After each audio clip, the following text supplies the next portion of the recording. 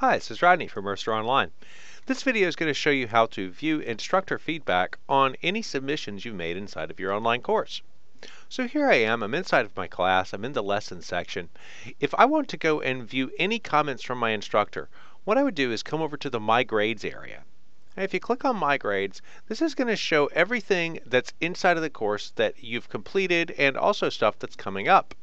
So you'll see here, I have an assignment here, the scavenger hunt assignment, and you'll notice there's my grade, 9.5 out of 10, and there's like this little blue bubble here.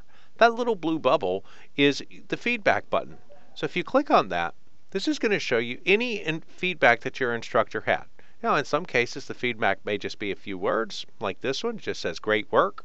Or in other cases, it may be more robust, and it may be, a lot more information.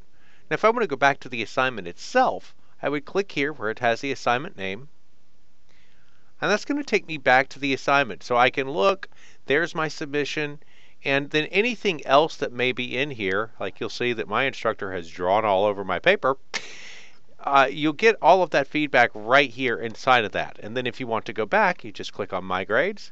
It'll take you back to My Grades, and then you'll see here I have a discussion forum post, and I also have feedback on that. So I can click on the View Feedback, and ta-da! I did a wonderful job.